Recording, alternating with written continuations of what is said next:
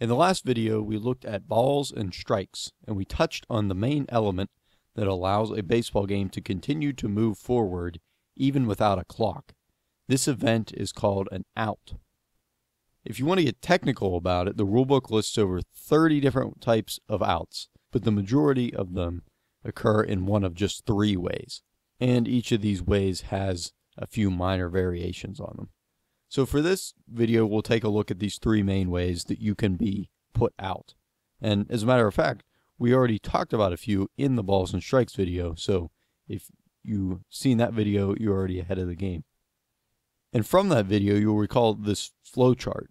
When the pitcher makes the pitch, a few different things can happen. If the batter does not swing, either the umpire is going to call a ball or a strike. But if the batter does hit the ball into fair territory, a lot of different things can happen, a few of which will result in outs. So let's go to those now. If you hit a ball with a bat, either the ball is going to roll along the ground or it's going to fly up into the air. In baseball, a ball that stays in the air is called a fly ball, and a ball that rolls along the ground is called a ground ball. The simplest out will occur when a fly ball is caught by the defensive team before it hits the ground. It's that simple. We would call this a fly out. So if the batter hits the ball and it flies through the air out to left field, and our left fielder runs in and catches the ball before it hits the ground, the batter has, we would say, flown out to left field. And like any player who is out, the batter will return to his dugout and wait for the other 8 players on his team to take their turns at bat. And when his spot in the lineup comes back around, he will have another chance to bat. A fly out is the only play in baseball that can occur in foul territory as well as fair territory. So had a fly ball been hit out here into foul territory and the left fielder ran over and caught it before it hit the ground, it still would have been an out.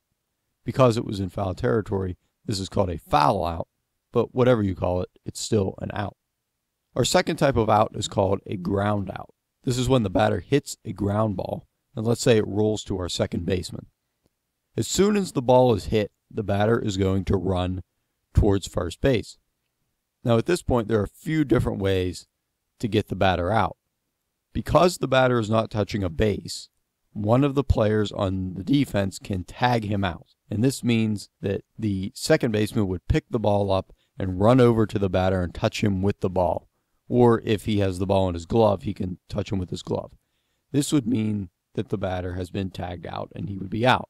Although you can probably tell this would be inconvenient for the second baseman to pick the ball up and run the whole way over here and tag him, because remember, the batter is also trying to run towards first base at the same time. And so indeed there is an easier way. Now in the original rules of baseball, you were allowed to just chuck the ball at the runner, and if the ball hit him, he was out. I'm sure it sounded like a good idea at the time, and people in the 1800s were probably a bit tougher than we are now, but it probably didn't take getting hit in the face with the ball very many times until they did away with that rule. And so they developed something called a force out. This means that instead of touching the batter with the ball, the defense can instead touch the base that he is running to. For example, our batter grounds the ball to our second baseman, and he runs toward first base. At this point, the first baseman will run over to first base and put his foot on first base. The second baseman will then throw the ball to the first baseman. And at the moment that the first baseman has the ball and he is touching first base, the batter is out. However, if the batter is able to run and touch first base before the first baseman can get the ball and touch the base, he would not be out. To not be out is to be safe. So this is the job of the first base umpire, to watch and see whether the ball or the runner reaches the base first. And so again, if the runner is out, he will have to return to the dugout and wait for his spot in the order to come back around. If he is safe at first base, though, he will become a base runner and he will stand on first base while the next player on his team takes his at bat. Now, the vast majority of ground outs you will see will occur just like that example that we looked at, where the batter grounds out to one of the infielders. But hitting the ball into the outfield does not mean that you automatically become a base runner. So if a batter were to hit a pitch into right field and maybe he trips while he's running toward first base and he hurts his ankle. Even if the ball hits the ground before the right fielder gets to it, he can still throw the ball to first base to get that force out. This would definitely be an exception, though. Most of the time when the ball is hit into the outfield and it's not a flyout, it will result in the batter becoming a base runner. So finally, let's recap what we learned in the last video about strikeouts. Remember, 3 strikes and the batter is out, but the third strike cannot come on a foul ball. It must either be a swing and a miss or a strike that is called by the umpire. And the other aspect of this third strike is that the catcher must actually catch the pitch in his glove. If the batter were to swing and miss and the catcher misses the ball, the batter is allowed to run toward first base, and the play becomes very much like a ground ball. So the catcher has the option either to pick the ball up and tag the batter out, or he can throw the ball to first base and get the force out there. And again, bunting a pitch with 2 strikes is also considered a strikeout. So to recap the most common ways to be put out, 3 strikes is an out as long as the final strike is called or swung at and missed and the catcher catches the ball.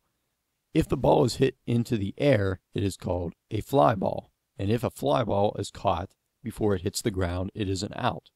If a fly ball touches the ground, it becomes a ground ball. And if the defense picks up this ground ball, they can either tag the batter or first base before the batter can touch the base himself. And if the defense can do this, then the batter is out. If the batter gets to first base, though, before the defense can tag him or the base, then he becomes a base runner, and the next batter will come to the plate to bat.